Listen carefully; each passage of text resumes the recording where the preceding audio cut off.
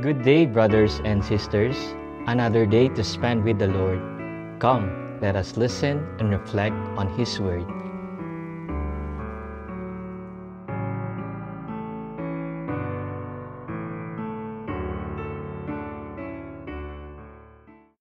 A reading from the Holy Gospel according to St. John.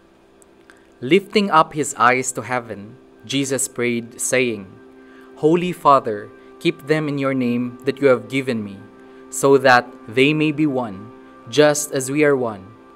When I was with them, I protected them in your name that you gave me, and I guarded them, and none of them was lost, except the son of destruction, in order that the scripture might be fulfilled. But now I am coming to you. I speak this in the world, so that they may share my joy completely. I gave them your word, and the world hated them, because they do not belong to the world any more than I belong to the world.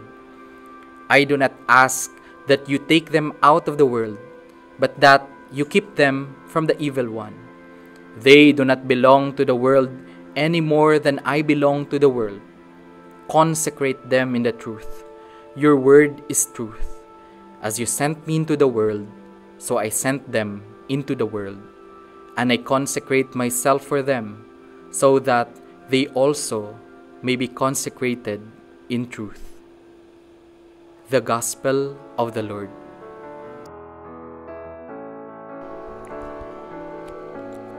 Keep them in your name. 3 times, Jesus prays to the Father to protect the disciples in the Father's name, since all holiness comes from the Father. The disciples are consecrated, that is, set apart and dedicated to keeping the name of God holy, by remaining consecrated in the truth. The disciples come under the protection of Jesus and the Father Himself.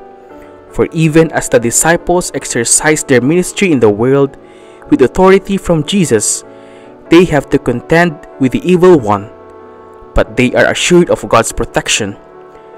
Jesus promises them His abiding presence and the indwelling of the Holy Spirit, the dynamic force that transforms the world. The same Holy Spirit is the binding love that unites the Father to the Son and unites the disciples to Jesus. Jesus links His own consecration and mission to that of the disciples. As long as they are committed to keeping the truth and not peddlers of falsehood, deceit and lies, God's own word of truth will preserve them.